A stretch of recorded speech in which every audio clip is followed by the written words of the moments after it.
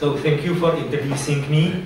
I am not sure if I am the best speaker about history of science, because I am not a historian. I am a physicist dealing with nuclear radiation physics. But anyhow, accept please this presentation as a work of amateur who likes Prague and is proud on its scientific history. So, I think that it might be useful to start this Doppler and Prague in a bit wider context, because Prague is one of the oldest cultural centers in the Central Europe.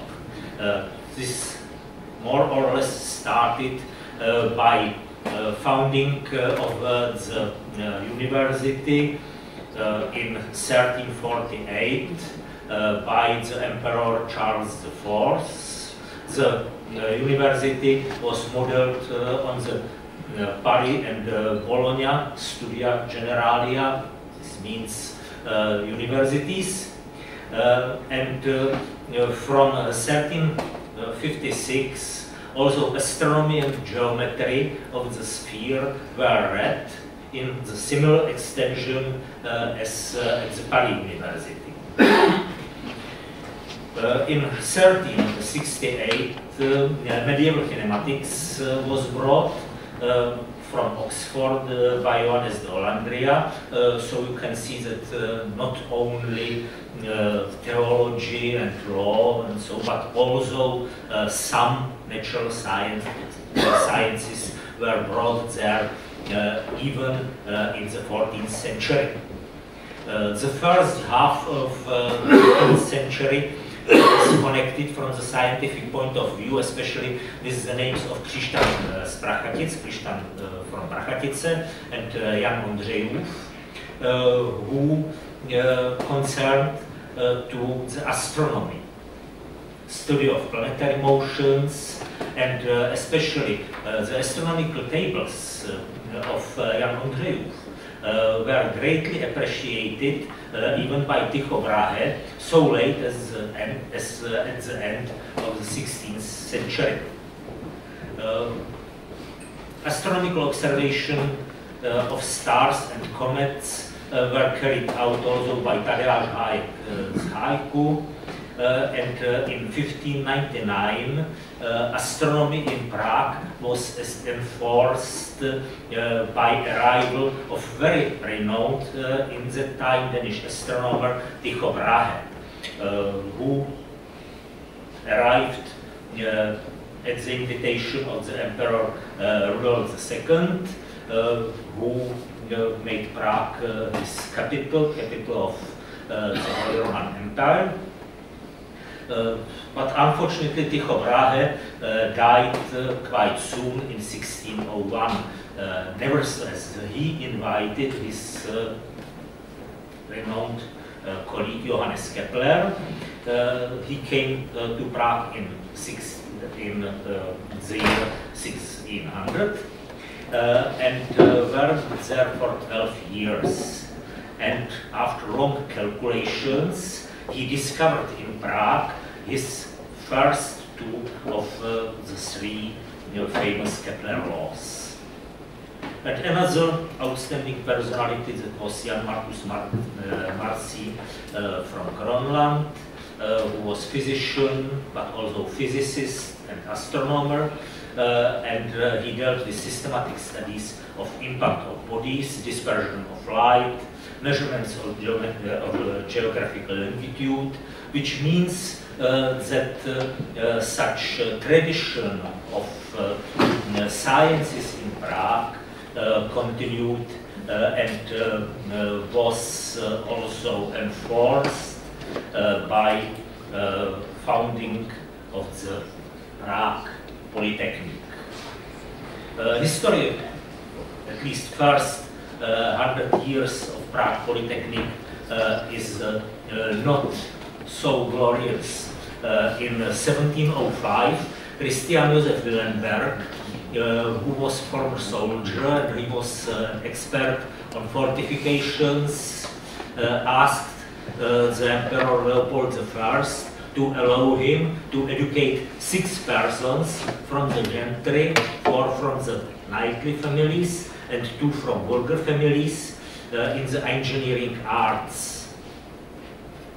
He was strongly influenced by the French fortification art, and of course this was very well acceptable from the point of needs of the beginning of 18th century. In 1707, on the 18th January, Emperor Joseph I sent a rescript to the Czech parliamentary commissioners, in which he consented to Wilhelmberg's proposal, and he instructed them to take action, which means also to finance this new school, and this was a problem. Nevertheless, this date, 18th January of 1707, is understood as the date of founding of the Prague Polytechnic. Only in 1760, since the Czech estates hadn't reacted to the rescript, Wilhelmberg resubmitted his application both to the emperor and to the Czech estates. And in 1717, by the decree of Czech estates from November 9th, a professor's position was set up, and Wilhelmberg was appointed as the first professor of this new school. Through the whole 18th century, this was a relatively small school with few tens of students.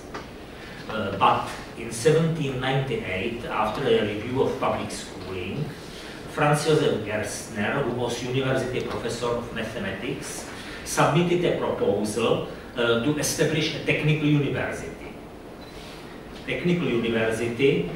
Which would be based on the model of the École Polytechnique in Paris, which means that engineering sciences were intended to be closely linked with the study of mathematics and physics and the other exact sciences. And in 1803, in March, Emperor Franz II signed a decree on establishing a Polytechnic Institute of the Czech estates. And classes in this new Polytechnic began in November 1806, and Franz Josef Gerstner was appointed as a director of this new institute. So these were the beginnings of the school to which, before the mid the century, Christian Doppler came. How Prague looked in times of Christian Doppler. During the first half of the 19th century, it was a very rapidly developing city. From the city of provincial character, which was created by merger of 4 medieval towns, closely related, in 1784, and they were merged together with the adjacent agglomeration. Prague became a modern industrial city, and the development is characterized by emerging industry, emerging culture, especially classicism, and by the Czech national revival. Population before the mid-19th century was estimated to 110,000, but this number has quite large uncertainty. And here you see how Prague looked in the mid-century. This is a drawing of Sandman from 1840. You see the Charles Bridge, the castle, which the St. Vitus Cathedral was small in the time. Its building was finished only at the beginning of the 20th century. The tower bridges, Church of St. Nicholas. And so if you arrive to Prague, you see similarly the same view, however, included in the more modern city infrastructure.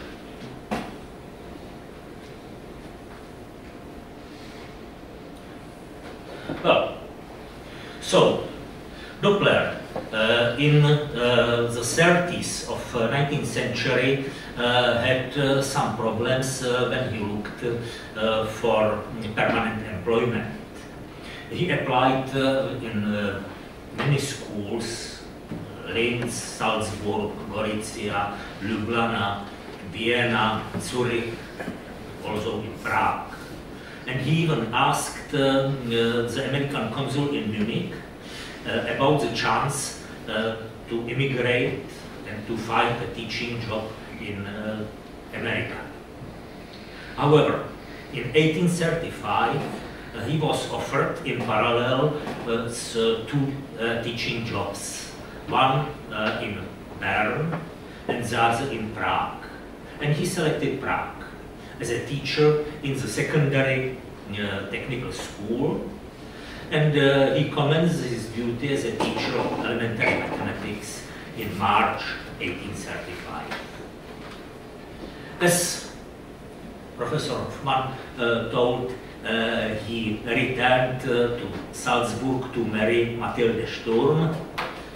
You see here similar portrait as he had, however I have it in color. And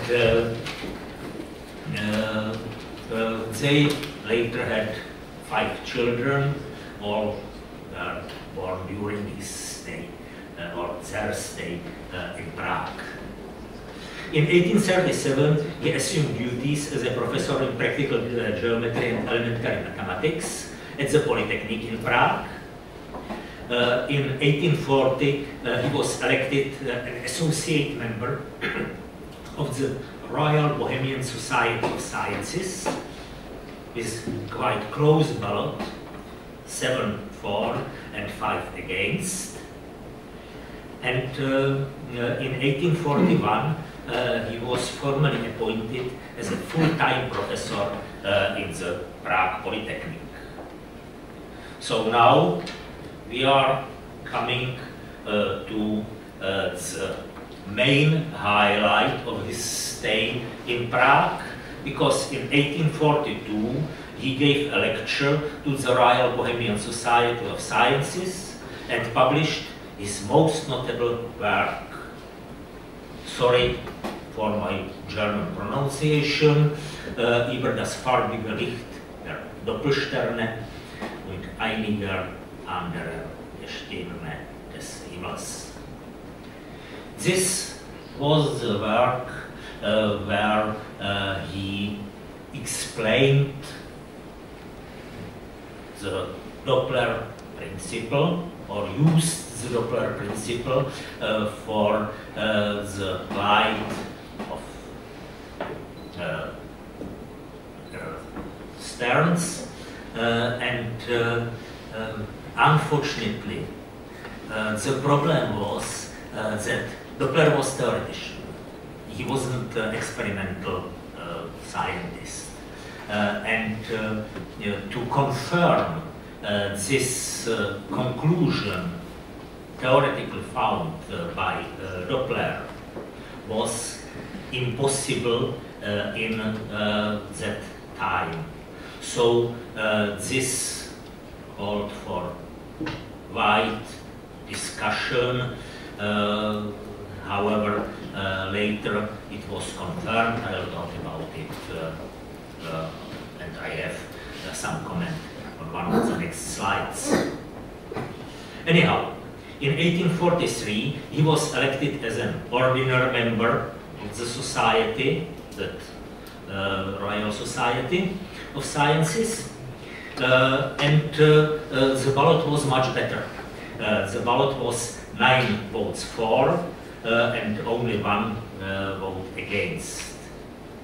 In 1846, he published a revised edition of his principle, and I personally think that that was work that if in that time Nobel Prize exists, so it was work for Nobel Prize. Unfortunately, it was established nearly 60 years later. Unfortunately, he had some health problems, and these problems pushed him to find some other job where he needed to teach so intensively and didn't maybe he looked for a more healthy environment than Prague was in that time. So in 1847 he left Prague for the professorship of mathematics, physics and mechanics at the Academy of Mines and Forests in Banská Štiavnica, or in German Chemnitz, in Slovakia. But in the same year, he was appointed as a deputy secretary of the Royal Bohemian Society of Sciences, and 1 year later, in 1848, he was elected to ordinary membership of the Imperial Academy of Sciences in Vienna, and was also awarded an honorary doctorate from the University of Prague.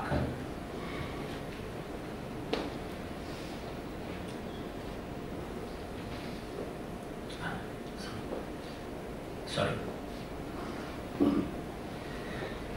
This is today's shape of the Patriotic Hall, Vlastenecký sál in Czech, of Carolinum, of the building where Doppler in 1842 gave his famous lecture.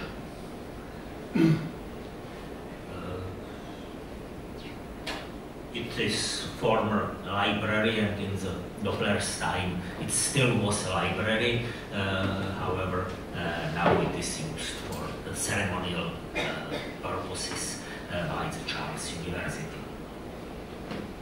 And Doppler's stay in Prague is reminded also by some memorial plaques. This is a memorial plaque on the site of the house where he lived at the end of 30s and beginning of 40s. It is on the corner of the Charles Square. The house doesn't exist anymore, but the plaque was given to the new building. Unfortunately, with some error, the Czech inscription on it says that in the house number 4-2, which stood here, the famous scholar Christian Doppler, the Czech version of his first name is used here, professor of mathematics and practical geometry in Prague, lived and explored before publishing his world-famous principle in 1842, on which today's astrophysics is built. Born in 1803 in Salzburg, he died in 1854 in Venice. So this 1854 is an error, which however doesn't appear only on this plaque, but also in some publications. And another house where he moved and lived there between 1843 and 1847 is in the street Obecního dvora 7, and also a memorial plaque is on this house, this bilingual inscription that he lived in this house in the years 1843 to 1847 with correct dates.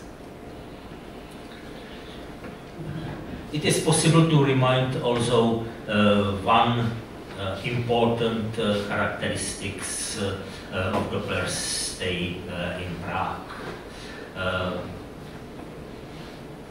Such outstanding personality in Prague science in that time, that was Bernard Bolzano, mathematician, logician, philosopher, theologian. He was, by the way, Catholic priest. And in 1841 to 1848, he was secretary of the Royal Bohemian Society of Sciences. And he was a very good and close friend of Doppler. He was a bit older, as you see, so he was also to some extent a patron of Doppler. And he wrote about him. He supported him quite a lot, and he wrote about a few texts which are very important and interesting. He, for instance, reviewed the first paper which Doppler submitted to the Royal Bohemian Society of Sciences in 1837. He recommended this paper. That was paper on applied analysis. He recommended it for publication, and he commented then Doppler himself. In September 1939, he wrote, Mr. Doppler has already demonstrated his very promising abilities to the scientific community through his numerous published works in mathematics and physics.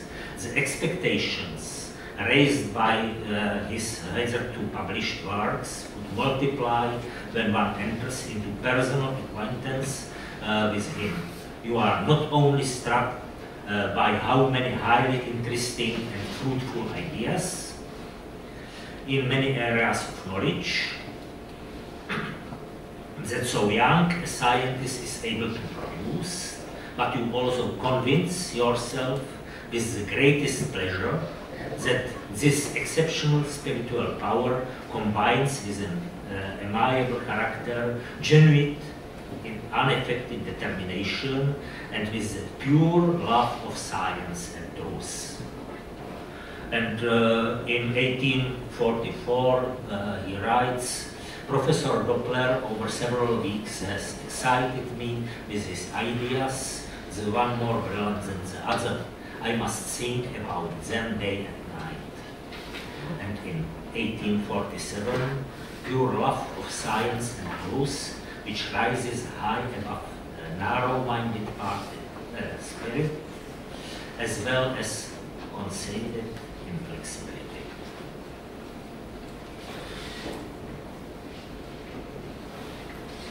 Doppler had also some followers. Let me to mention at least two of those outstanding followers. One was Karel Kořistka,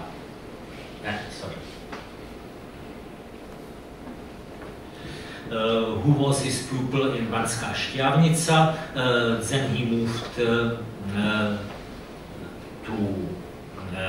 Brno, and when Doppler departed to Vienna from Banská Štiavnica, he arrived in 1851 to Prague and was appointed professor of elementary mathematics and practical geometry in the Prague Polytechnic, which means That was the position which was originally Doppler's position. And Ernst Mach,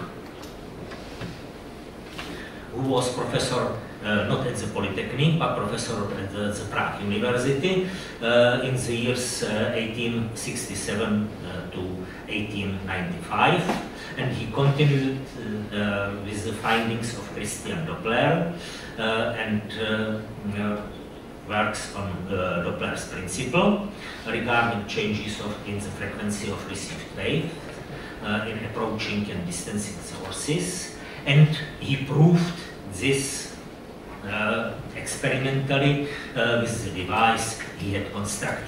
So he demonstrated the validity of the Doppler's conclusions experimentally. He also drew attention to the use of the Doppler principle in astronomy in determining the velocity of the stars. What exists in Prague now?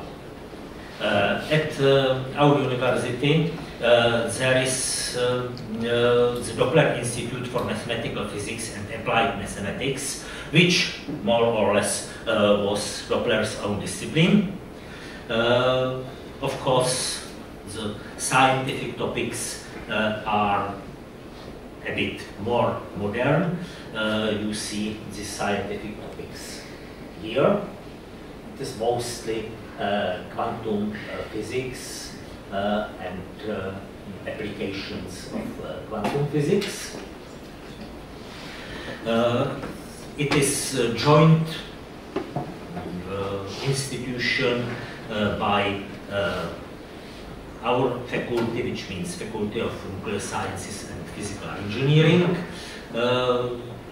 by the Nuclear Physics Institute of the Czech Academy of Sciences, and by the Pedagogical Faculty of the University of Hradec Králové. It has 17 permanent members and some variable number of visiting professors, postdocs, and doctoral students.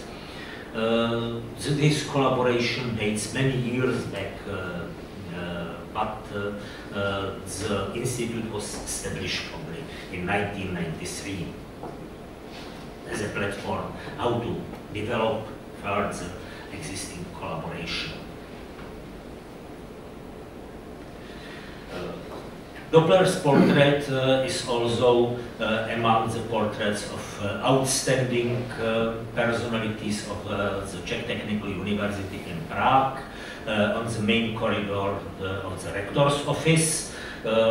You see it here, and only as interesting issue, this man is Josef Hlávka, who is also somehow related to today's Austria, because he was architect and master builder, and he was also Magister Operis in the building of Vienna Opera. You have here, I think, 16 students from the Christian Doppler Gymnasium, which was established in 1953 by the merger of several high schools, and was awarded the honorary name of Christian Doppler Grammar School on 1st January 1999. And here you see and can read something about the programs of this school. I don't think that I need to read it for you. This is the building of this gymnasium.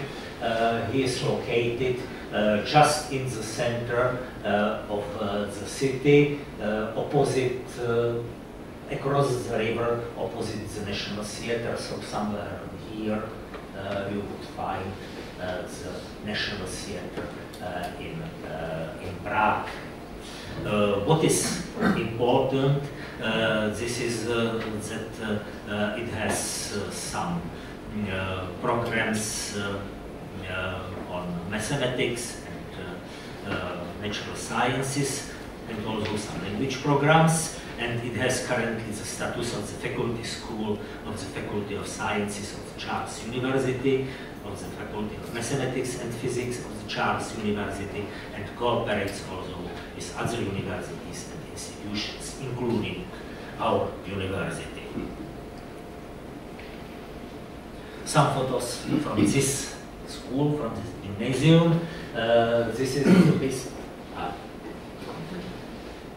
This is the best of Christian Doppler. It is a copy of the work of the sculptor Georg Leisek from the arcaded courtyard of the University of Vienna. It is in the auditorium of this Christian Doppler's gymnasium, and this is the relief on the main entrance staircase. And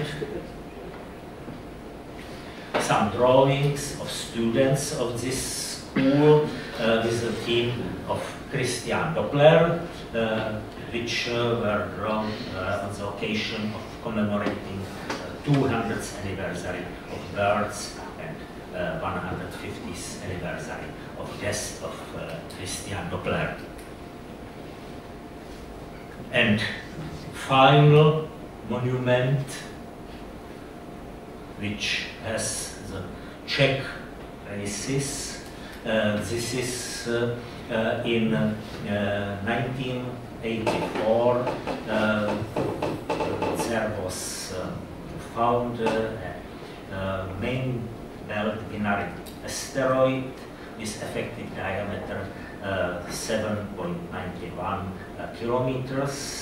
It was discovered in August 28 of 1984 by one of the prominent Czech astronomers, Antonín Brkos, and it was named after Christian Doppler in 1986. It is interesting also by the fact that there is a moon orbiting around this asteroid every 2 days, 2 hours and 48 minutes. This moon was found in 2013, and this is a fairly long orbital period of a moon, of an asteroid of this size. And here you see, I hope that it is visible. This is the trajectory of Mars. Here, part of trajectory of Jupiter, and this is trajectory of this asteroid Doppler. So, thank you for your attention.